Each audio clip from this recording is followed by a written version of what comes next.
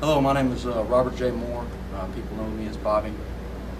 January 3rd of 2009, I was in a motor vehicle accident in which I was flung 120 feet from the car. After 14 days of drug-induced coma, I woke up and they told me I wasn't going to walk again. However, they didn't know my resolve. It's not my intention to be strapped down in a chair, or I have a lot of fun with the word cripple. Because I am crippled, I can say the word cripple.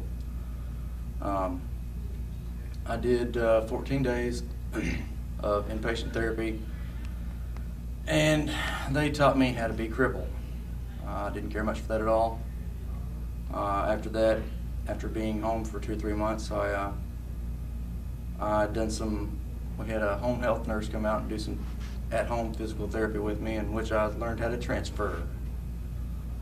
After that, I done a little bit more therapy, and I got up and I was able to fight my way around on a walker. Shortly after that, I was given quite a few exercises that I'd done diligently for at least 3.5 months and didn't get anything out of. I'd become disgusted with myself and the situation and pretty much had given up for quite some time.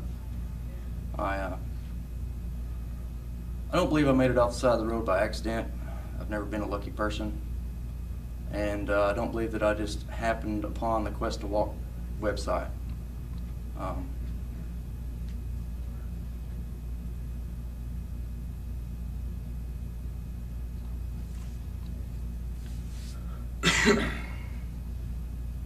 So I contacted some people at Quest to Walk, and they pretty much told me, come on. You know, they really felt like they could do quite a bit for me. Now, I may have approached the situation maybe a little bit unrealistically, because I always expect great things for myself.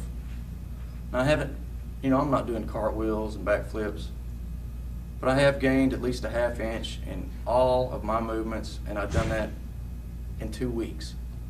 So if I'd have come here first, I'd probably be, walking around fine. These days I'm still on a stick, but I'm doing better. I have a incomplete T7 and T8, and I don't know.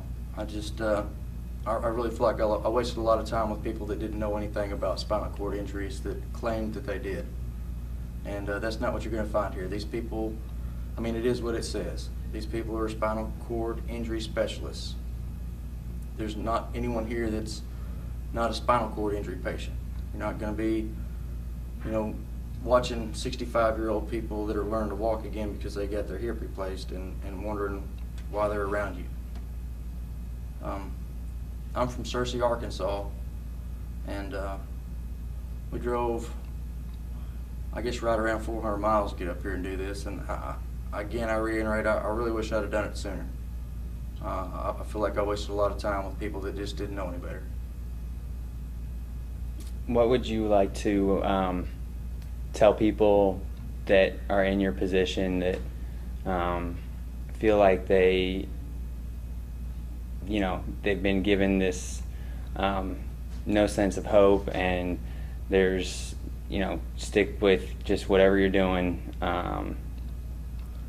You can't ever quit. I've had a saying since I was 13 or 14 years old: you get out of stuff what you put into it. Now, a woman told me when I first woke up, she said, you're not going to get everything back just because you work hard. If you did, then she wouldn't have a job. And that makes sense, but in the same aspect, you don't want to not work hard just because you're not getting anything back. I didn't do something, or hardly anything, for at least 3 months, and I feel like I paid the price for it. I'm not very flexible when I showed up. There's a lot of things that I had to overcome that I shouldn't have had to overcome when I showed up. Then that was my fault for sitting around. And I just don't ever quit. You can't quit.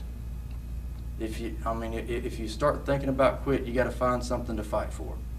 In my case, I've got 3 little kids and an old lady, and I need to get back to work.